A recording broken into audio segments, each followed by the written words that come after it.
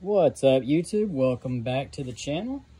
And I am just finishing up. I just put this new pump,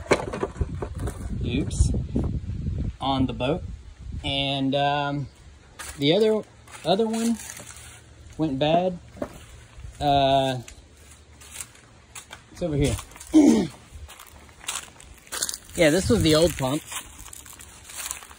If you can see, yet it got hot and melted off, or melted, and so I had to replace it. So this is the new one.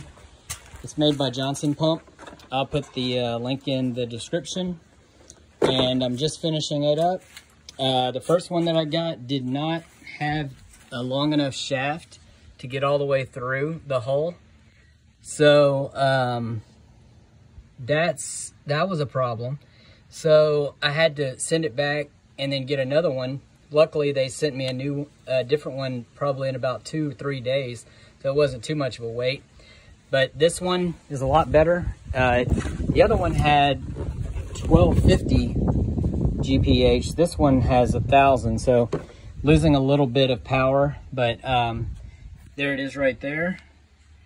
Just got it in and ran it, and it seems to be working fine. We'll take it out on the water either tomorrow or the next day just to make sure. One thing that I was thinking about doing was doing a splitter on it and having 2 spouts into my live well, because my live well is pretty big. And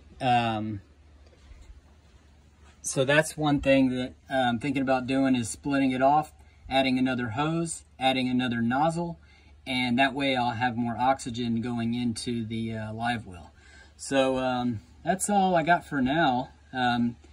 If anybody needs any further information on this, how I did it, please go ahead and send me an email. I'll put that in the description as well. Thanks, guys.